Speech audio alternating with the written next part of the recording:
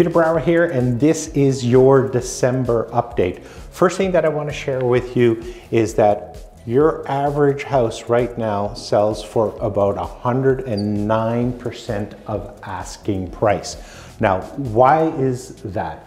The reason being is because we have about 325 houses on the market right now. Compared to last year, at the same time, we had about 1,200 houses on the market. Now, that is a 75% decrease in homes available. An average market time is 24 days, and we only have 17 days of inventory on the market.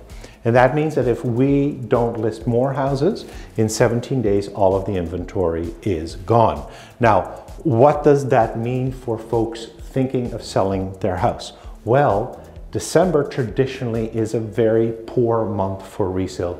Historically, we sell about 2% of all of our homes in December. It's not a great time to list. However, in January, we start seeing a real increase in buyers coming into the market, but very few sellers come into the market.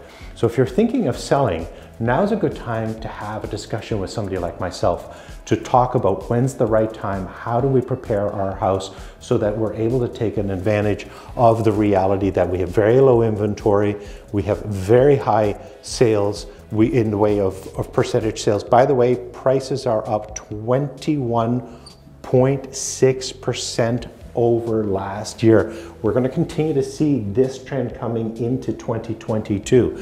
And now I'm going to show you a separate graph that shows you our lockbox opening. And even though our volume of homes that we have on the market is down 75%, our lockbox openings are at an all-time high.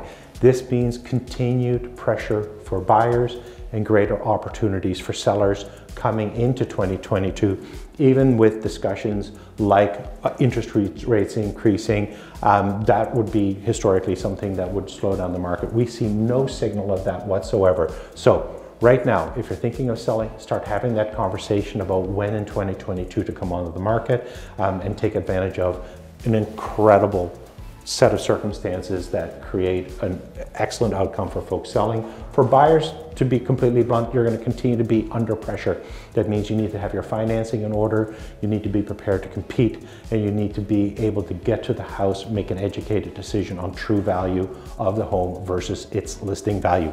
If you have questions, reach out to me. I'd love to have a discussion with you and do everything I can to help you. I want to create the best experience for my client in Canada, quite frankly.